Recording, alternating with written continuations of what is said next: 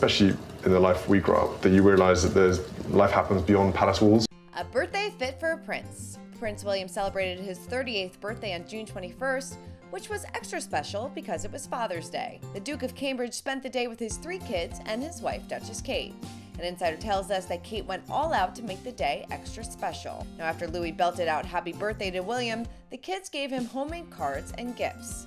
Having children is, the biggest life-changing moment. It really is. The insider tells us they each painted a picture of him on the front of their Father's Day card, which made him chuckle. So how did they spend the rest of the day? Well, they played games in the garden and had a barbecue-style lunch. Being outside and being in nature is such a great environment for them to learn some lifelong skills, really, sort of physical, emotional, cognitive skills. An insider tells us that Kate made all of William's favorites, which included steak, while the kids had burgers. They ended the night by Kate opening a bottle of champagne and giving him a sentimental gift of engraved cufflinks and a framed photo of them on vacation in Mystique. It's amazing how much you can cram into one day, that's for sure. And of course, he received phone calls and well wishes from his royal family, including his brother, Prince Harry. An insider tells us that Harry called William from LA first thing in the morning to wish him a happy birthday. And William got to see baby Archie.